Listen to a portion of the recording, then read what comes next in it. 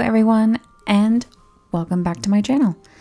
My name is Valentine, and this is my Yule Christmas holiday decorate with me. It's been a long time, but I'm back. Thank you to everyone checking in on me. I'm okay.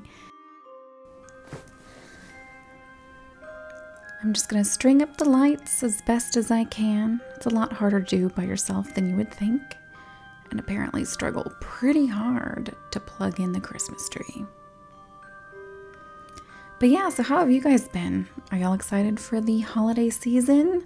Do y'all have any Yule or Christmas traditions that y'all do every year? That's been really fascinating to me recently. I want to establish more traditions. The reason why I'm doing a voiceover, and as you can see, I'm clearly talking like I recorded a video, but my neighbor decided to mow his lawn, and then a helicopter decided to just chill out directly above my house, which is not normal. So I'm just pulling out my decor pieces, the black Christmas trees, my little Baroque candelabra, and brass candlesticks. And then I randomly was like, you know what? I should put the garland up first. Here's the garland. It is a Real Touch Norfolk, I really don't know how to say that. Norfolk Pine. And it's faux.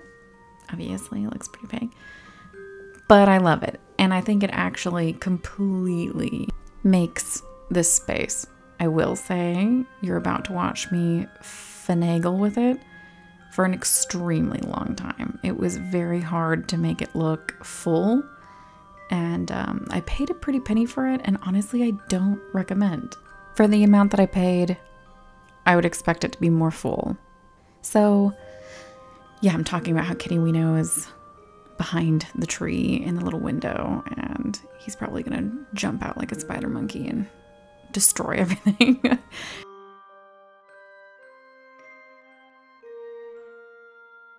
I got these trees thanks to Jade the Lieber recommending them last year from Hobby Lobby. I am no longer supporting Hobby Lobby. I don't purchase anything from them. I do want to disclose though that these are from Hobby Lobby if you are interested. And then the gold candlesticks I got from eBay, I think, for like 25 bucks for a set of 7. And then the 2 taller ones with the spirals, I got those at an antique store for like 15 bucks.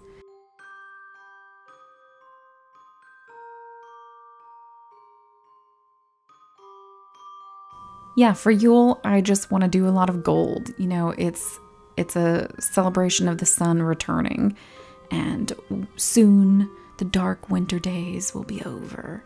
So I felt like gold was appropriate. If you look at the tree in the window, you can see a little Yule cat peeking through. The honey buns hung up the mirror for me. He does not want to be on camera. Here I am cleaning it off because my cat sneezed on it. Like literal chunks of cat snot are on my mirror. The mirror I got from Kirklands, by the way. All right, now on to the best part of the Christmas tree, and that is the candles. I got these Christmas candles for the tree. They're battery operated. I bought these last year or the year before on Amazon, and they completely made my tree last year. I loved it. It looks so magical.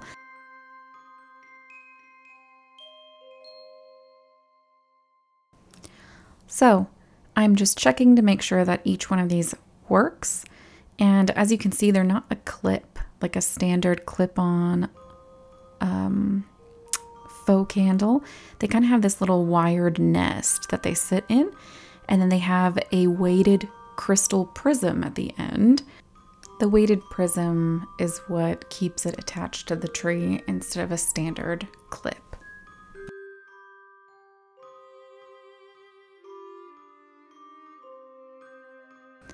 At my old apartment, I had a giant window that my Christmas tree was in front of last year.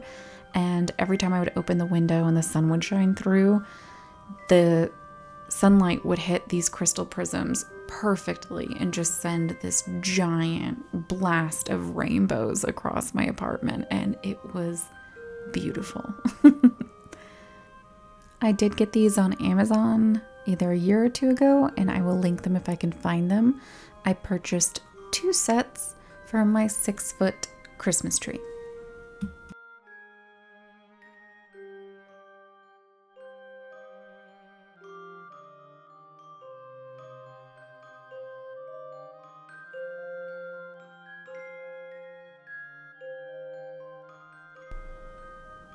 So you do kind of have to move the branches around.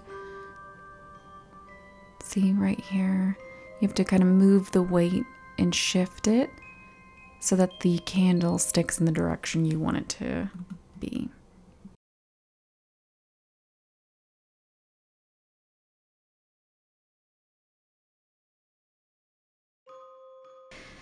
The symbolism of the candle is that fire, warmth, light, and the sun will be returning to us once again. The winter solstice is the longest night, and after that dark period, the sun will be making its way back to us. It is a solstice holiday, so candles are a must.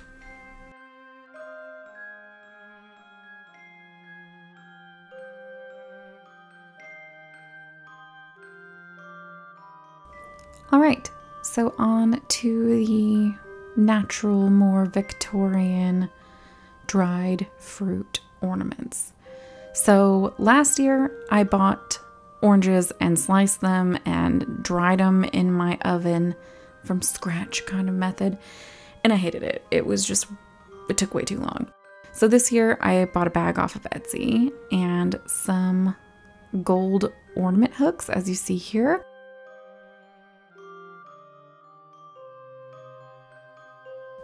And again, with the more pagan symbology behind the Christmas tree and the orange slices is that they are circular and orange like the sun. So you're bringing that into your home. But yeah, so that's what I'm doing. And then I'm just going to hang them up on the tree. So I am friends with Miss Rachel Mortician, and I watched her video and saw that we had very similar ideas. She actually walks you through how to dry the orange slices and apple slices at home. And she does a great job, and she cracks me up. She also brought up something that I saw myself. I was contemplating whether I was going to do it at home or just buy a bag of pre-made oranges and or orange slices. And I agree with her. The cost of oranges have gone up so much. It was like $3 for freaking orange.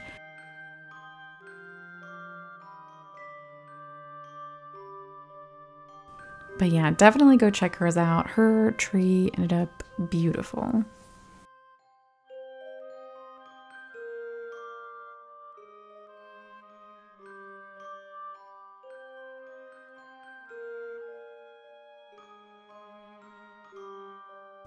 All right, so cauldron full of baby's breath and a fake fire on in the background. We've got the sun represented in the candles and the orange slices. I wanted to bring something in that represented love, purity, peace, and prosperity.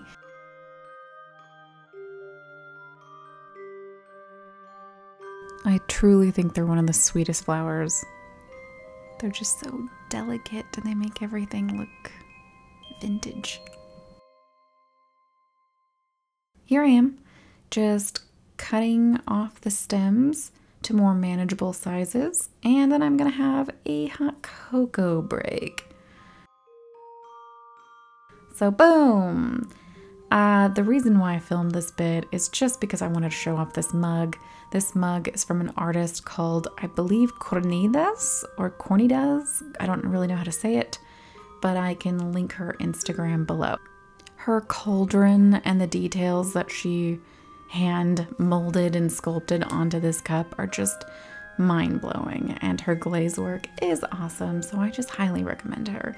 Not sponsored at all, just a huge fan. And I'm gonna hang up the baby's breath underneath the candles like this.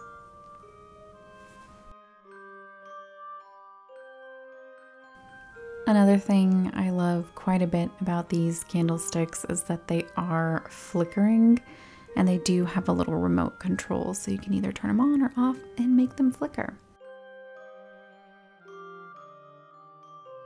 And when no one was looking, we placed the Christmas tree skirt, which I bought from Homegoods this year. It is the Martha Stewart Living brand.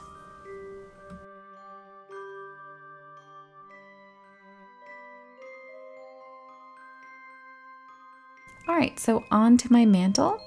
My partner is filming me while I decorate the greenery with the orange slices. You can see that I do have the Target skeleton hanging on my wall. Very Christmassy. So I'm just placing the orange slices, and I ended up making some more ornaments to hang off the tips of the garland.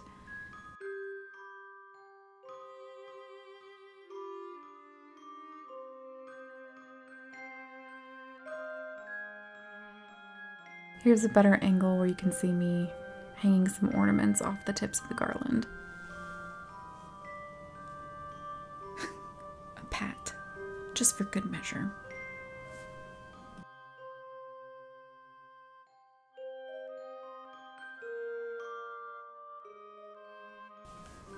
I decided to spread out the orange slices to the ends of the garland as well, just to make it look like the whole thing was just covered. Lovely shot by my partner here. I say, yay! I was happy that I was almost done. I got my Target bone stool that I'm going to use to hold up this gingerbread house. The gingerbread house I bought from Homegoods this year. My dad knows me very well and was like, "Did you get that gingerbread house because it reminds you of the witch that lures children to her home and eats them?" And I'm like, "Heck yes, Dad. That is exactly why I bought the gingerbread house." But yep, this is it.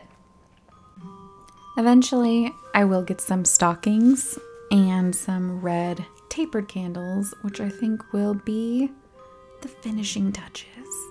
And maybe I can find a beautiful red bow for that freaking mirror. Or maybe a wreath. I don't know. One of those.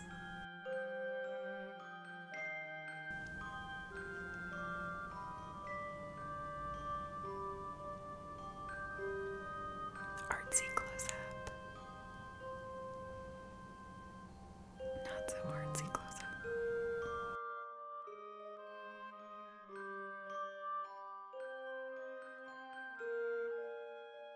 So you'll see at the end here, I do add a cauldron and a cinnamon broom because, of course, you know, gotta support my witchy ways. But what isn't shown is that I do add a faux sheepskin underneath it. Isn't that gingerbread house so cute? I'm glad I bought it.